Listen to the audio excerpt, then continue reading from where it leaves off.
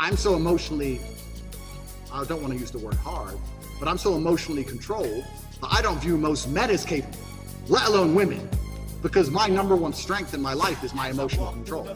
I can be on the Titanic and it can be sinking, and I'm still going to be sitting there thinking, okay, cool, all right, shut up. What's the plan? Stop screaming. Okay, the water's cold. Let's work out. Let's do something.